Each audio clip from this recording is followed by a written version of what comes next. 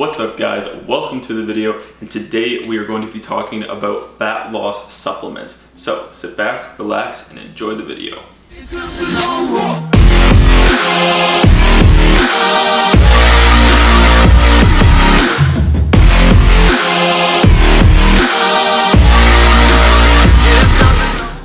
So today I wanted to make a video talking about kind of the supplements that I take, some that I take year round, and then some that are kind of more focused towards when I'm in the fat loss phase kind of idea.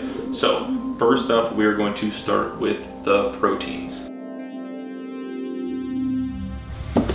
So first up here we have the two proteins, and these I also use year round. You can always use proteins, they're super good. So first one we have here, this is Oxywhey. So this is a blended protein, so it's got like kind of different blends of protein in it, so it's a little bit slower digesting. It's not going to be as quickly absorbed by your body, so it's going to keep you more full for longer, but really good to use. You can use it post-workout if you want. It's just not going to digest as fast, but Oxywhey is really good. I use it for cooking mostly, so you know, like protein French toast, protein pancakes, protein oats, protein everything basically. It works really good, and sometimes getting, you know, 190, 200 grams of protein in a day through, you know, chicken, beef, whatnot, it's gonna get a little tough to do that, so having a good quality protein powder is really gonna help you out. Next, the other protein powder that we have, this one is Isopep. So this is a hydrolyzed whey protein isolate, and basically what that means is this is just the fastest absorbing version of protein that you can get. So this is generally what you're gonna wanna have post-workout in order to get the fastest digesting proteins that you can while your body is most susceptible to the nutrients. So having a good whey isolate is also a really good thing to have, whether you're, you know, in a muscle building phase or a fat loss phase. So next up we have fat burner powders. So these are the main fat burner powders that I use. This is OxyShred, and there is, you know, 3 different types of OxyShred. So there is the normal OxyShred, which is a thermogenic fat burning powder, and this is the one that I use every morning before fasted cardio. So it's got 150 milligrams of caffeine per scoop in it. So sometimes I'll take 1.5 in the morning, depending on how I'm feeling. And this is what's gonna get your out of bed and down to do cardio. So this works really well for that. Gets a good sweat going. You feel great, gives you some mood enhancement, so it makes you feel better. Then there is OxyShred Hardcore. So this is more kind of a pre-workout based OxyShred, so it's still a fat burner. You can still use it for fasted cardio if you want. The difference is this one has more stimulants and 250 milligrams of caffeine per scoop. So you're only gonna wanna have like 1 scoop of this, but it is really good for your workouts as well, because it gives you that hit of caffeine, and it's gonna make you sweat a ton, like you're gonna drip if you take this. And then finally, there is non-stim OxyShred. So this one has no stimulants in it, no caffeine, and this is what I will sometimes take before bed, just as a nighttime fat burner, because no stimulants in it, it's not gonna keep you up, but you're still gonna get the fat burning effects from it. Next up, we got the pills that I take during my fat loss phase. So these ones I mainly take during a fat loss phase because they have their purposes. First of all, this one is called Skin Tight, and this is a marine collagen skin tightening agent. So I used to be quite heavy, you know, 250 pounds. I'm sitting now at like 163. So when you drop that much weight, you're bound to have some, you know, loose skin in your arms and your midsection kind of whatnot. So this really helps with tightening that up. And since using this, I've really noticed the loose skin tighten quite a bit. It's not gonna, you know, minimize it to where there's no loose skin whatsoever if you were overweight, but it does really help with tightening you up. So that one works really well. But next up, this is H2 Drop.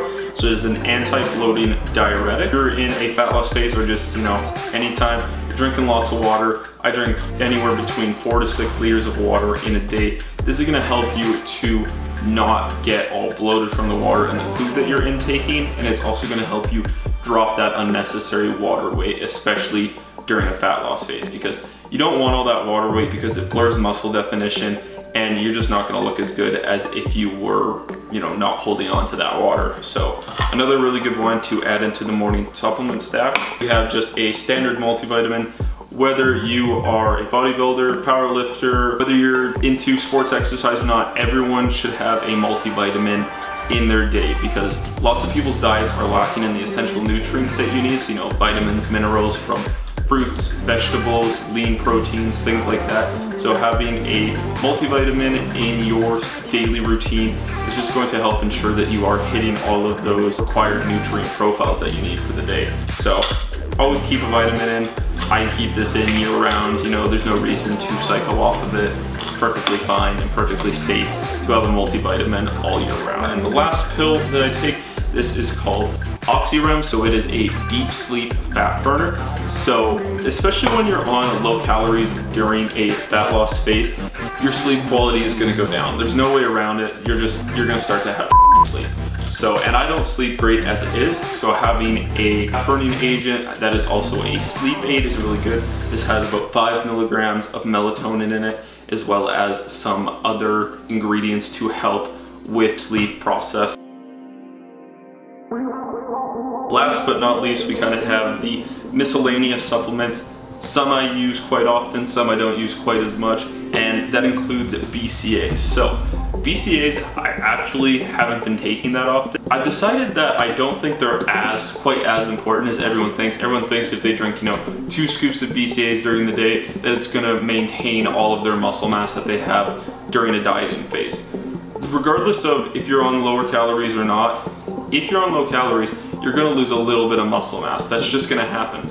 But pounding, you know, a tub of BCAAs a day is not going to help you hold on to that muscle. So during this dieting phase, I probably had BCAAs 3, maybe 4 times, and I still held on to a good amount of muscle considering that I haven't been taking these. So they are good when it comes to recovery, but if you have a diet that is high in, you know, vitamins, minerals, nutrients, the quality proteins, you're gonna get your amino acids from those foods. So this is just kind of making sure you get that in if you have a diet, but I mean, a diet with supplementation is still a diet. So you can throw them in there if you want.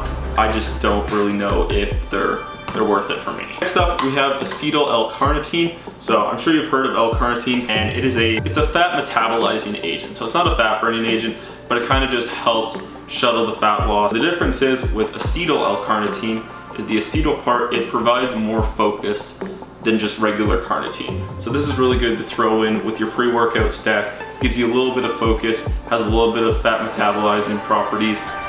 So it's just good to kind of keep in there. You only need like 1 to 2 grams, so that's why it's just a little itty bitty container, but I like to keep that in there if you can find it. Regular carnitine works good, but it's just not going to give you the focus addition as acetyl L-carnitine. Creatine monohydrate. So creatine is really good for muscle building. If you want to talk about holding on to muscle mass and maintaining muscle mass, creatine is going to be your best way to go.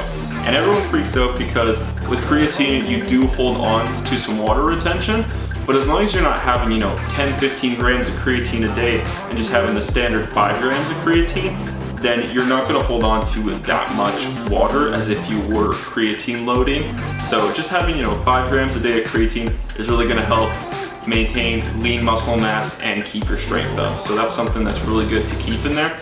And besides, creatine monohydrate is just, it's so cheap. So like 100 servings is like 20 bucks. So next we have kind of the pre-workout. So first of all, we have PSI. This is a non-stimulant pump agent. So sometimes I'll mix this with one of the Oxy Shreds, either the normal or the hardcore, and then you still get that little bit of caffeine, but not the stimulants that are gonna make you wanna itch your face off. I don't like that. So having this, you still get the pump addition to it, and when you're on low calories, your glycogen is depleted, you're not gonna have as many carbs in the system, so trying to get a decent pump is sometimes difficult. So having one of these, a nitric oxide enhancer, it's going to really help with, you know, getting a solid pump and feeling that muscle contraction. So that's really good. I keep that in there all the time pretty much. And then if you're feeling like, you know, hard leg day or something coming on, we also have RP Max. This is a high stimulant pre-workout. So this has about 300 milligrams of caffeine per scoop, plus kind of the stimulants, you know, the beta alanine, the stuff that's gonna give you a little bit of tingles if you have too much of it. But otherwise, as long as you dose it properly, you'll be okay. The important thing with pre-workout supplements, especially, you know, high stimulant supplements, is you're gonna want to cycle off of them. So I've been having lots of caffeine this entire cut because I've been going for 10 weeks and just, you know, the energy's down, you need some caffeine to get you through. But once I'm done this dieting phase, I'm gonna take, you know, 2-3 weeks off of caffeine just to resensitize my body to it. Because if you're taking pre-workout every day, you know, 300 milligrams of caffeine every day, it's not gonna hit you as hard as it would as if you were to, you know, cycle off it. So like finish a tub, cycle off for 2 weeks, and then once you get back on it, it's gonna have that effect and it's gonna really fire you up again. Whereas if you have it every day, your body's just gonna get used to it. It's not gonna have as many benefits. All right guys, so that is going to do it for this video on supplements, fat loss supplements, kind of the whole deal there. So I hope you guys enjoyed the video. If you did, make sure to leave a like on the video, subscribe down below if you guys haven't already. I will make sure to link all of these supplements in the description below, so if you guys want to go check those out. But yeah, with that out of the way, I'll see you next time.